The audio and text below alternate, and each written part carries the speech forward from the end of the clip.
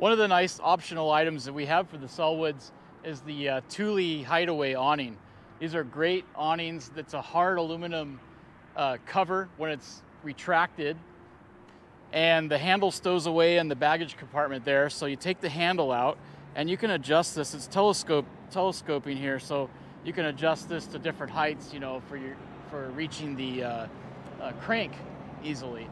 So this rod goes into the crank here on the awning, and all you're really going to need to do to set this thing up is just start cranking away. So this is going to deploy the awning.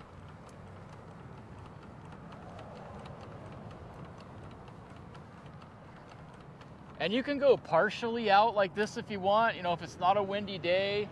You can also get the arms out and adjust those to different lengths.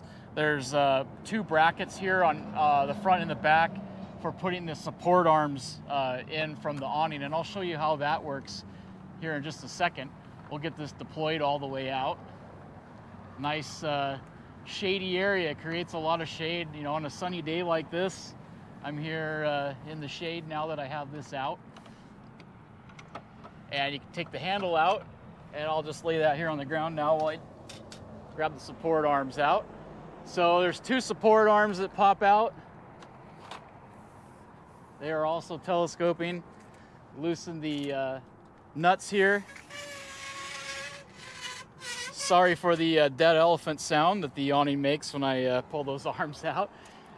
You're gonna adjust your tension here, tighten this. I'm gonna leave this here for now, but we can play with the height and everything once I have the other arm out. So here's the other arm, same deal. Also telescoping, there's a adjustment nut there, lands in the brackets. You can lock them down, stays in the trailer nice and secure. And now you can adjust the height of the awning too with these arms if you want. So you can raise it, lower it, tighten these support arms.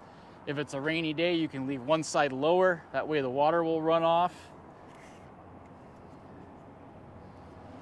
And yeah, it's just a really nice option. Still go in and out of the trailer nicely. These legs can also be used as vertical support legs. So you can take these legs out and you can go directly to the ground with these too. Stake them down, then you've got a nice free path to walk. And then to stow it away, it's just a repeat process. Put the arms back in, they snap in really quick. Grab your crank and then crank it back in, and you're ready to travel.